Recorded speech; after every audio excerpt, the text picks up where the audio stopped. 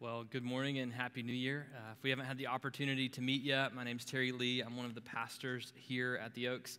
I want you to know that whether you are a first-time guest with us or you call the Oaks Church home, I am so grateful that of all the different places that you could have chosen to spend your time this Sunday morning, you're here to worship with God's people and to hear from God's Word. So if you have your copy of the Bible, go ahead and find Romans 5. We're jumping back to Romans, and then we'll kind of change it up next week. I'm really excited about that. But since this is a sermon that I was really excited about pre-COVID, I get to preach it today. And so we're going to be finishing up Romans chapter 5. Now, as you find Romans chapter 5, as I said, the whole Kirkland family kind of had this COVID experience through Thanksgiving. We were stranded in Florida for a little bit because we got it there whenever we were with family. And you're probably already wondering, okay, how many COVID stories, analogies, illustrations am I going to have to endure over the next couple months/years?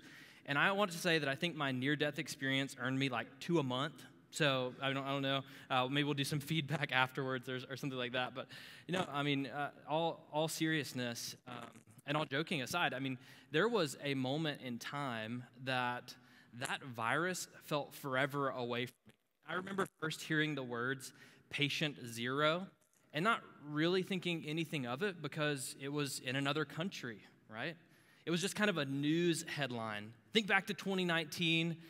Right? We heard the concept that there was a person with a virus and it was patient zero and it was very serious, but with everything else going on in our lives, really didn't think much about it. And I'm not trying to be dismissive to people who were tragically affected in those early days. I'm just kind of being honest about my personal experience. There was a day that patient zero became very real to me.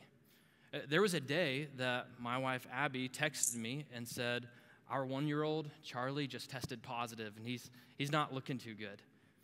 There was a day that the effects of patient zero felt very near to me whenever I rolled out of bed after I had tested positive a few days earlier. I couldn't catch my breath, and I started coughing, flipped on the light, and what I realized is that my own blood was in my hand and on the floor. You see, the effects of that virus felt really near to me whenever I was laying in a hospital bed and hooked up to an IV, not really knowing what the days ahead would hold. You see, what took place in patient zero, I became affected by within my own rib cage. It was no longer just kind of a Twitter post or maybe a controversial issue to try to figure out, okay, how should we handle this? No, the effects of patient zero were at work within me and drawing me closer to death. And what Romans 5 is about is that there is a spiritual patient zero that has infected us all.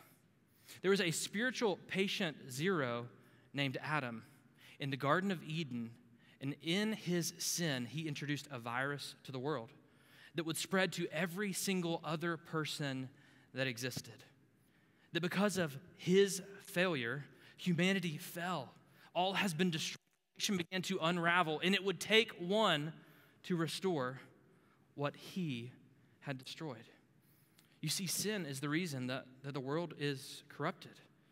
Sin is the reason that life rarely feels like it looks in the picture that we put on our Christmas card. Sin is the reason that some of us have had friends that sought to take their own life in the past year. Sin is the reason that sometimes we can be so selfish in our marriages. Sin is the reason that we can be so overconsumed with work that we neglect real friendships, the things of the Lord in our family that matters. And our only hope is that what one man destroyed, another, the God-man, would come and completely restore. So we have Romans 5, 12 through 21 before us this morning, and the message of Romans 5, 12 through 21 is this: that one man's failure brought humanity's fall, but the God-man's life brings life to many. Now, I know that we've had an entire sermon series since we last talked about the book of Romans, so let's just kind of do a quick recap. The letter to the church in Rome is called Romans. It was written by the Apostle Paul. Now, he wrote this letter for two reasons. One, he's writing to remind them of the gospel, and he's also writing to prepare a visit that he hopes to make in the future. Now, the first 3 chapters of Rome kind of sit heavy on us, if you remember, because Paul is really trying to convince us that there is a God who is holy, who created all things, rules all things, and we were created to be in right relationship with him. But because of our sin, we are separated from him. We now live under the wrath of God. And then at the end of chapter 3, things begin to get a little bit brighter. And so chapter 3 through where we'll be today is kind of this beautiful concept that because Christ came and fulfilled the commands of God that we broke in our place, that if we trust in him, if we trust in his substitutionary death on the cross on our behalf to take our punishment, and in his resurrection that brings life, that we can have life in him. The word that Paul uses again and again is that we can be justified, declared righteous before a holy God based upon the works of another. We can have a vibrant, joy-filled, at-peace relationship with God because of the work of Christ. And so as we get into Romans 5, 12 through 21, we kind of get to look under the hood of justification and see, okay, like what's the logic here? How does this make sense?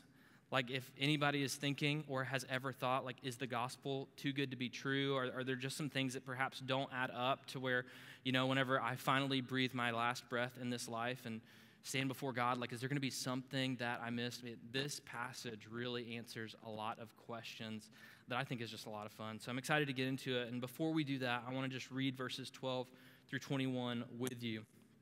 This is what we read. Chapter 5, verse 12. Therefore, just as sin came into the world through one man, that's Adam, and death through sin, and so death spread to all men because all sin. For sin indeed was in the world before the law was given, but sin is not counted where there is no law. Yet death reigned from Adam to Moses, even over those whose sinning was not like the transgression of Adam, who was a type of the one who was to come. But the free gift is not like the trespass. For if many died through one man's trespass, much more have the grace of God and the free gift by the grace of that one man, Jesus Christ, abounded for many. Now, right there. And we're just going to look at verses 12 through 14 to begin with. And what we see is sin's introduction, the curse and its consequences. Now, verse 12 begins with an instructive word. We read, therefore. And anytime you hear or see a biblical author using the word therefore, they're telling you to look in the rearview mirror, right? Where have you been? What did you just read? And go back to that because the argument is building here. And so what Paul said in verses 1 through 11, he's going to provide the logic for in verses 12 through 21. Now, think about the verses that Hunter just read. If you didn't listen to Jimmy's sermon, maybe you weren't here, you're in Little Oaks on Romans 5, 1 through 11, go back and listen to it. Perhaps encouraging sermons that has been preached at the Oaks. Because, I mean, Paul just kind of goes through these benefits of the gospel. He says, because you have trusted in Christ, you have peace with God. You have access to God constantly, 24/7 in prayer. You can have joy in suffering. You can have hope in trial. You can have salvation that preserves you although you deserve the wrath of God. These benefits of the gospel, right? That's why we call the gospel the good news. But perhaps someone is sitting there. Maybe you even have this question as you think through it, right? How can what one person did be applied to billions of people who have trusted in him? You ever thought about that? Like, how could what Christ did in his incarnation, his perfect obedience, in his death, and in his resurrection just be applied to everyone who trusted in him? Is that logical? Is that possible? And Paul is going to say, yes. In fact, there is a time that God used this very same concept. In fact, he created a precedent with the very first person that he created for the one to represent the many. That's why he's going to call Adam a type here, because Adam held a very unique relationship to humanity while he was in the garden. He was our representative head.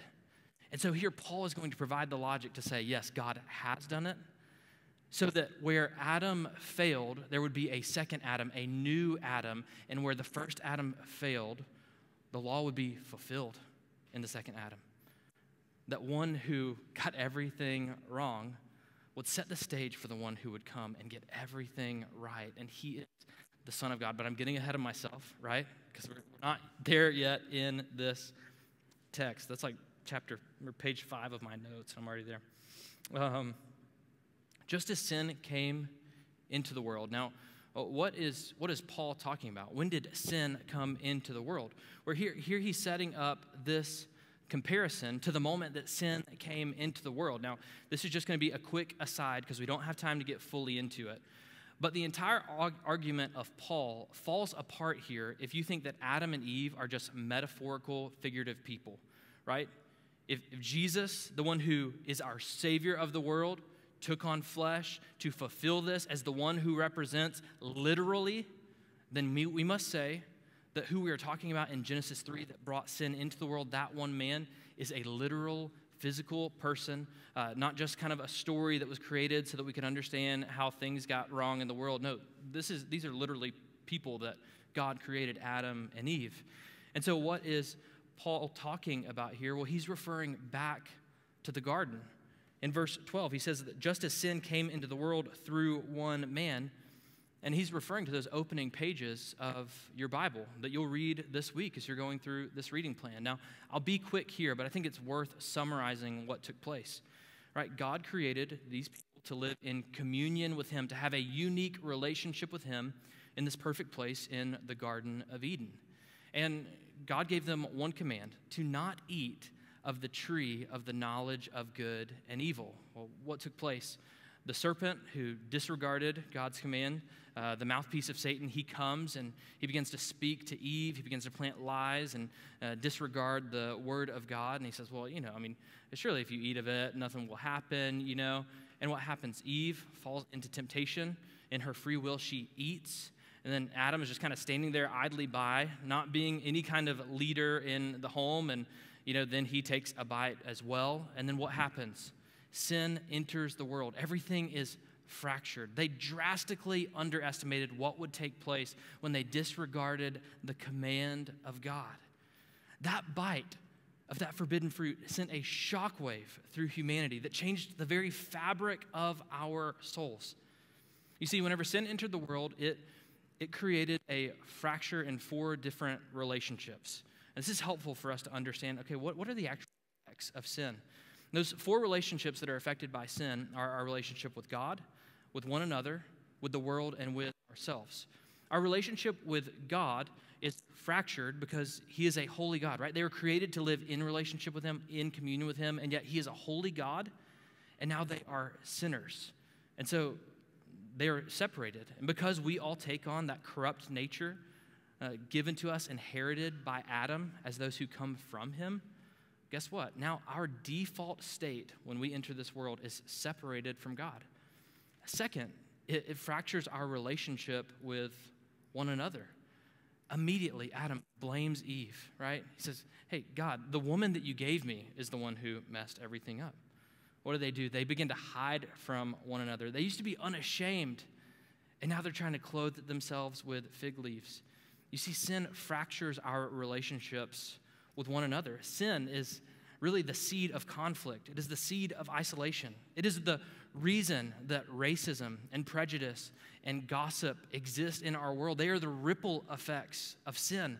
It's the reason that we just kind of try to form cliques with people that are in our same life stage, or the reason that we're judgy about other people. It's the reason that we try to isolate ourselves to keep from getting hurt. Sin has created a rift in our relationships with one another. Sin has also distorted the way that we view the world. To work in the world, to bring us joy. And yet, one of the aspects of the curse is that God says that the ground that Adam worked would now yield thorns and thistles. It wouldn't be easy. It would be full of toil. This is the reason that there is suffering in the world that we live in. This is the reason that we often create unhealthy relationships with the gifts that God gives us. And fourth and finally, sin breaks our relationship with ourselves. We were created as those in the image of God, to be image bearers of God. And yet, we often forget that we were created for the glory of God, and we become self-centered and self-absorbed and forget that we were created for the glory of another. Or perhaps that distortion for you is kind of a different tendency. And so you just kind of sink into this idea that I'm not valuable, I don't matter, it doesn't matter what I do, nobody cares about me. And we forget that we were created in the image of God, and that is what gives us intrinsic value because his fingerprints are upon us. And so sin has broken all of these relationships. Now, I want to kind of take this from Genesis 3, doctrine of sin, and ask you, which one of these relationships is creating the most pain in your life right now? Presently, right? Is it that you've neglected your relationship with God because something temporary and fleeting has caught your eye? You feel far from him. Maybe you wandered in today and you're like, man, maybe 2022 is the year I get it right. Could it be a strained relationship with another person? And you know that, man, even if it's a little, you're at fault, and you're just kind of pushing that aside, and you're like, man, I don't want to do this. Maybe for you, it's an unhealthy relationship with something in the world. It could be an addiction. It could be running to food for comfort. It could be that you're overworking because, man, it's honestly sometimes it's so much easier to figure out things at work than it is at home. Like, what is it for you? Is it your view of self, an obsession with your self-image, or maybe you define yourself by a sin that has been committed by you or a sin that you have committed, and you're just like, this is who I am, and you've forgotten that you're created in the image of God. Now, I want to linger here for the sake of what the Holy Spirit might be doing in your life. Is there something maybe that you would just write down right now if you're a note taker? Something you'd say, I'm going to commit this to prayer. This is something the Holy Spirit is kind of bringing to light right now, something I need to confess, an area that I really need to trust God for right now. You see, we feel the effects of sin. I can list out these 4 relationships, but let's be honest, you're able to kind of give specifics for every single one of them as I talk about them. And what we experience as normal, I mean, think about it. Adam and Eve, they remembered what they lost. They remember the day that sin entered into the world. I mean, I think about it like whenever I went back home to Panama City. A lot of you guys know I grew up in Panama City, Florida. That was my hometown. I remember going back after Hurricane Michael had come, this Cat 5 hurricane, sustained 160 miles per hour wind. And I had vivid memories of the place that I grew up. And I remember driving home from the airport to my parents' house and just seeing like high school gymnasiums that I played in that looked like junkyards of twisted metal.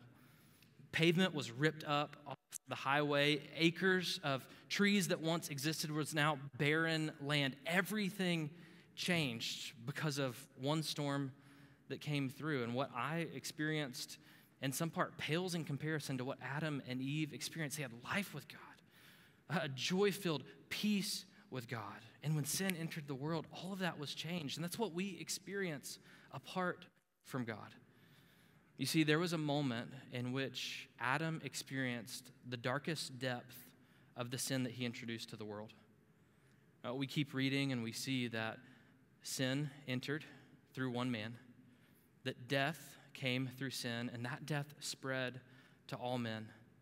See, there was a day that Adam, after they had had these 2 sons, Cain and Abel, goes out to the field where they had been working. He calls out, Cain, Abel. Nobody comes. 10 minutes, 15 minutes, he's calling out their name. And normally they come, right? And he knew they often fought. I mean, boys will be boys, right? So he decides to walk through the field. And his eyes fall upon something that is every parent's worst. His own children laying lifeless. Beside him was the weapon used to take his life at the hand of his own brother. And as he laid there weeping with his child in his arms, looking at Abel, he realized this is what sin does. Sin brings death. Sin brings destruction. Take it from me, right? Sin brings pain. Sin brings regret. Sin brings guilt, shame, fear. And you guys know that. I don't have to convince you that sin brings harm and destruction. And Adam experienced the reality that we read in verse 12, that sin brings death, and death spread to all men. Now, I think it's important here, kind of still in the early stages of developing the concept and theme of this sermon, to think about what is death. It's worth defining death, because death is an aberration to God's design. It is an unwanted intruder to the way that God had originally designed Adam and Eve. It's the result of sin. And whenever we think about death, I think we often think of physical death, right? We're surprised whenever we read in Genesis 2:17, God gives the command. God always keeps his word. He says, the day that you eat of this tree, you will surely die. And what happens? Eve takes a bite. Adam follows, takes a bite. They're still breathing. They were like, what happened here? Well, death takes on two forms. And as someone like reading the Bible, it's really important to realize that death takes on two forms. There's physical death and there is spiritual death. So let's define these. Physical death is when your soul is separated from your body. So your heart stops beating, your brain ceases to function, and yet the soul that God created is an everlasting soul that is within your body. And so your soul will go on forever. Your soul will exist either in the presence of God or separated from God in an eternal place called hell forever. So physical death, where your body and your soul are separated and you breathe your last breath on earth. It's possible also to be physically alive but spiritually dead. Well, what do I mean by that? Well, spiritual death is whenever your soul is separated from God. So think about that for a moment. That means that you can be physically alive and yet spiritually dead, because spiritual death has nothing to do with your brain functioning or your heart beating. No, spiritual death is whenever your soul is separated from God. And so on that day in the garden, whenever Adam and Eve took that forbidden fruit, at that moment, they're spiritually dead. The immediate consequence from this curse was spiritual death, separated from God. And God, in his kindness and mercy, he would slay an animal. He would set up this pattern of atonement. He would cover them with that skin. And in a way, they would have a renewed relationship with God. But it would be forever changed. And so they experienced immediate spiritual death, and yet their physical death would be gradual and progressive throughout their life. And one day, there would be a funeral for them, right? And so as we see these two different kinds of death, we see that is what was introduced into the world, both a spiritual and a physical death through Adam. Now, here's a question that may be bothering you at this point. We read verse 12. That death spread to all men because all sinned. And somebody's thinking, like I was whenever I read this, I wasn't there, right? I wasn't in the Garden of Eden. What does this mean? Because Adam sinned, all sinned? Like, what gives this guy the right for me to take on his credit for messing things up? Why is Adam's problem my problem? I mean, we live in this individualistic culture. We have this Western mind, right? We don't want anybody to be able to kind of determine what happens in our life. And yet we often live like this, because whenever the president declares war on another country, guess what? As American citizens, we are now at war with that country. Think about football. Whenever a linebacker goes off sides, who's penalized? That one guy? No, the entire team suffers from his wrongdoing. And so what God has done here is he established a relationship that would exist as long as Adam was in the garden.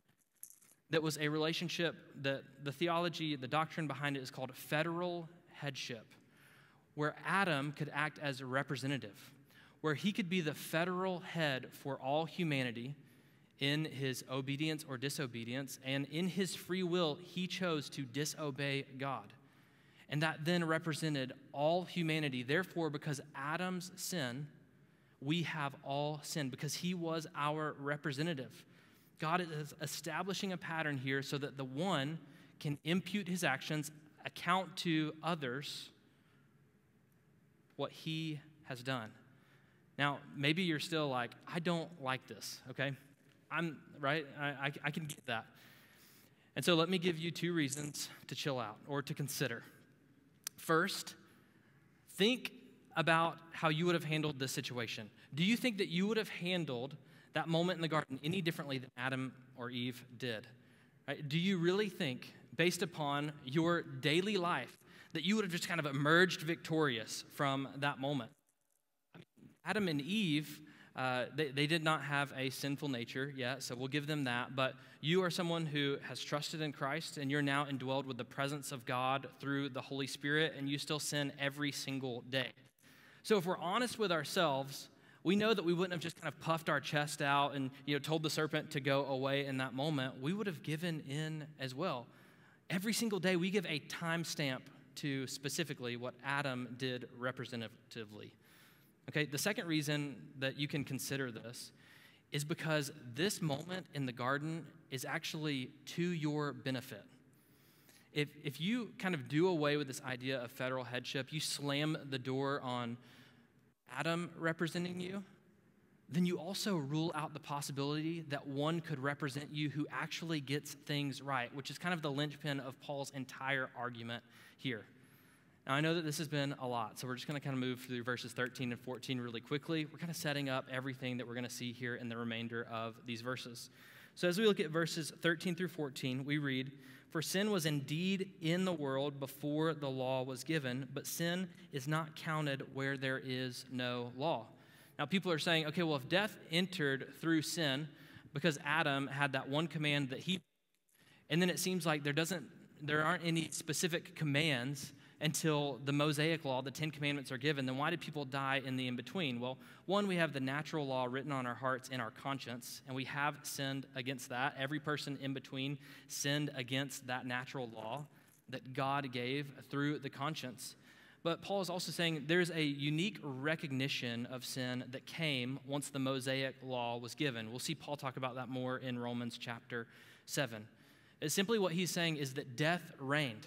Right? The consequence of sin went on. That's why you see things like the flood taking place. Verse 14, "Yet death reigned from Adam to Moses, even over those whose sinning was not like the transgression of Adam." They didn't have that same specific command like he did, who is a type of the one to come. This is what we've been saying, that Adam is a type, given a command to either obey or disobey, and being a representative of the many who would come after him.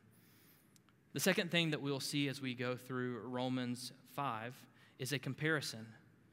There's a comparison given between the cause of sin and death and the conqueror of sin and death. Let's look at verses 15 through 17. We read this. "But the free gift is not like the trespass, for if many died through one man's trespass, much more have the grace of God and the free gift by the grace of that one man, Jesus Christ, abounded for many. And the free gift is not like the result of that one man's trespass, or that one man's sin. For the judgment following one man's trespass brought condemnation, but the free gift following many trespasses brought justification. For if because of one man's trespass death reigned, through that one man much more will those who receive the abundance of grace and the free gift of righteousness reign in life through the one man, Jesus Christ." See, at first, what Paul is doing in verses 12 through 14 is he's setting up the precedent for the one representing the many. In verses 15 through 17, Paul is comparing kind of these two different people and what they introduce to the world. So the first thing that we see in verse 15 is that there is a trespass and a free gift that are compared to one another. That's exactly what Paul says here. The free gift is not like the trespass. Well, what was the trespass? It was Adam's sin. What is the free gift? It is grace. It is being justified. Why does Paul call it a free gift? Because we do not do anything to earn the grace of God. Death, we earn through our sin, through our corrupt nature. Our salvation, we've done nothing to earn. You didn't do anything to earn any of the Christmas gifts that you received this year. If you would have opened up something and you said, "Oh, is this because I wash the dishes every week? Is this because I took out the trash on, like a daily basis?" That would be really offensive to the person that gave you that gift. No, it is a free gift to receive. And in the same way, our salvation, that free gift, is because of the work of another. Here we see the reversal of the effects of death and sin. Christ restores what sin and death has broken. Jesus takes that spiritual death and he creates communion with God. He helps us, he gives us the ability to enter into a relationship with God. He renews those effects of the fall. And one day, there will be a day that our bodies are completely glorified and that our soul is united back to a restored body where we dwell in the presence of God forever. Think about that. The free gift is not like the trespass. It brought death to many. Jesus brings life to many. There will be a day that those beeping machines in the ICU are replaced with the blast of a trumpet. There will be a day that the blind are able to describe the color of their children's eyes, that the quadriplegic runs without growing weary. There will be a day that funeral homes are converted into coffee shops and ice cream parlors. There will be a day that death is a distant memory because of what Christ has done. This free gift, salvation, eternal life now with God and a restored creation is nothing like the trespass. Christ restores all that sin has stolen. The next contrast is condemnation and justification. Look at verse 16. He says, the free gift is not like the result of that one man's sin, for the judgment following one man's trespass brought condemnation, but the free gift following many trespasses brought justification. What do we see here? That we, even on our best days because of our sin, we deserve condemnation. Right? Our sin has separated us from a holy God, and yet the free gift brings justification, being declared righteous and holy before God. Now, as you consider our condemnation, we have to reflect for a moment. There are no exceptions to this. There is this concept called original sin, which means we inherit the guilt of Adam. Right? We inherit the guilt of that original sin. But not only that, we're also totally depraved. We now have a corrupt nature. Our spiritual compass does not point north. It points every single other direction because we have inherited kind of that nature that Adam and Eve introduced in the garden.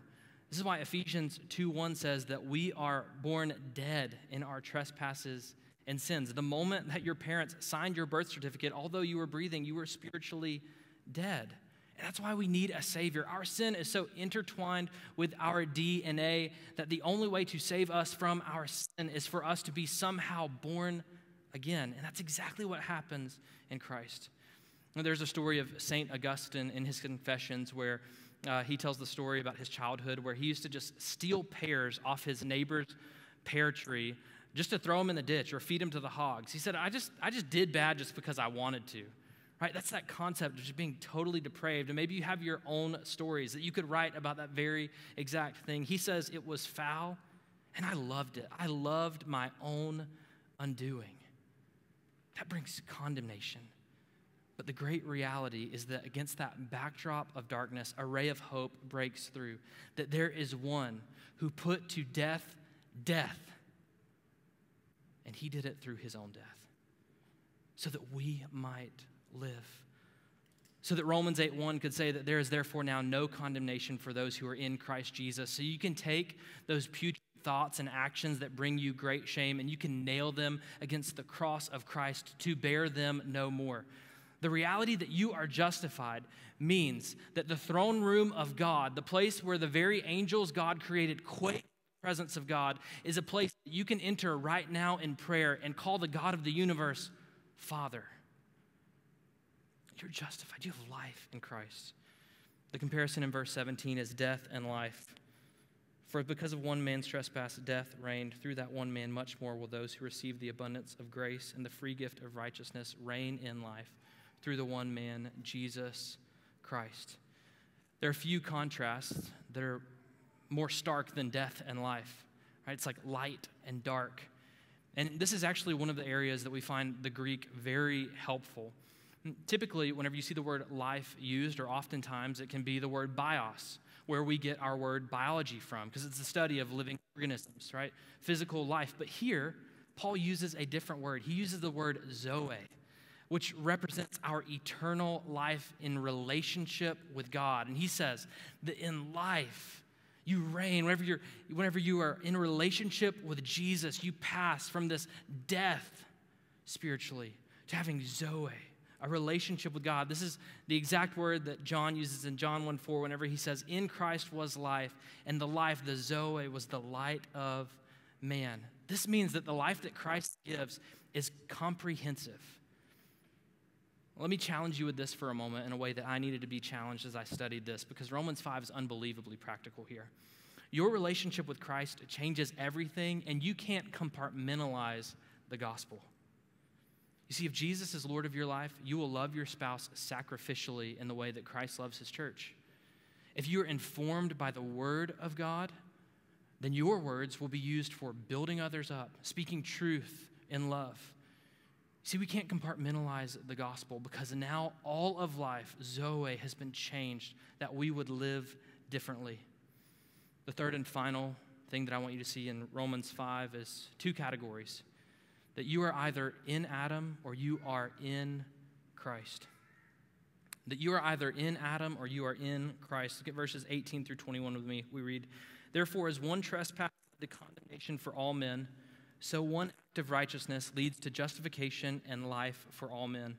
For as by the one man's disobedience the many were made sinners, so by the one man's obedience the many will be made righteous. Now the law came in to increase the trespass, but where sin increased, grace abounded all the more. So that as sin reigned in death, grace also might reign through righteousness, leading to eternal life through Jesus Christ our Lord." And here we see that this affects all men. Whether you were sitting in first century Rome as someone read this letter aloud, or you are sitting right here at the Madisonville Rec Center, this applies to you or affected. All humanity was affected, and so death grows closer to us all. The reality of spiritual death, the reality of physical death, it doesn't matter what Snapchat filter you use or how many wrinkle creams you have. You are closer to death right now than you were when I started this sermon. Happy New Year, right?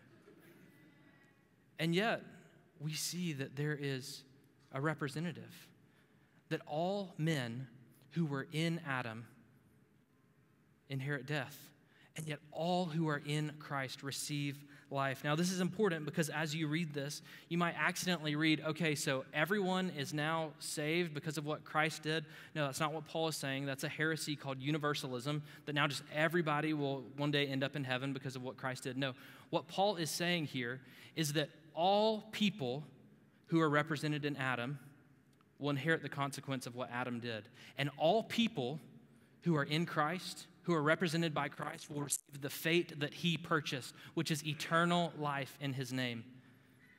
Jesus is the only one who is able to save us.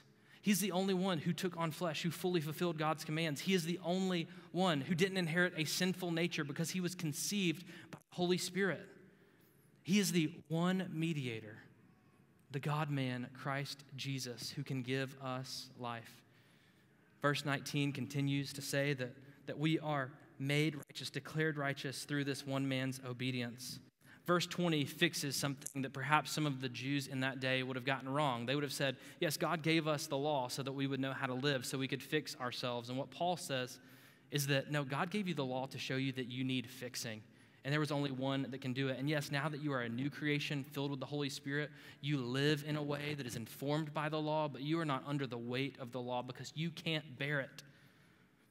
And so here we're given this choice, right? To be in Adam or to be in Christ. And the choice is yours, right? Verse 21, that in Christ there's righteousness leading to eternal life through Jesus Christ our Lord. Eternal life is found whenever Christ is Lord over your life. You can choose. In Adam, there's condemnation, there's death, and there's separation from God. But in Christ, grace, righteousness, and an eternal relationship with him are yours for the taking. So which will you choose? You see, the effects of our spiritual patient zero are upon us all. And yet, where Adam failed, Christ has prevailed. You see, the first man disobeyed the single command of God, and the Son of God, the God-man, obeyed every single word that proceeded from the mouth of God. Adam failed at a tree, and yet Jesus fulfilled what was needed for our salvation upon a tree. In the Garden of Eden, Adam introduced sin to the world, and in the Garden of Golgotha, Jesus put sin to death, emerging from a tomb to offer life to the world. There is only life found in Christ. And so let me ask you these two diagnostic questions as we close. As you consider what we've talked about this afternoon or this morning, are you dead? Are you spiritually dead? Maybe you'd sit there and you think, I don't know.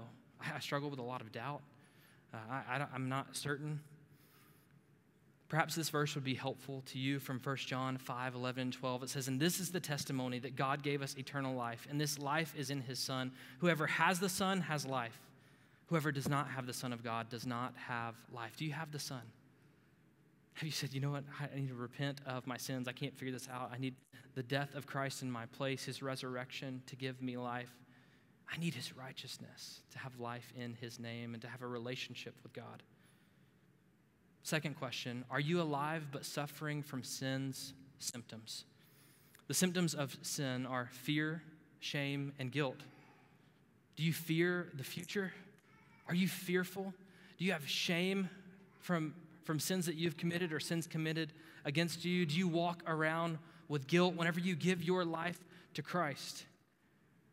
There is no more fear. Trust can replace fear. Confidence can replace your shame, and Christ's righteousness can replace your guilt. And so as we take communion together, maybe you make this a matter of prayer. You just ask God, how do I respond in this moment? Because yes, sin and death have come through Adam, but life comes through Christ. Let's pray.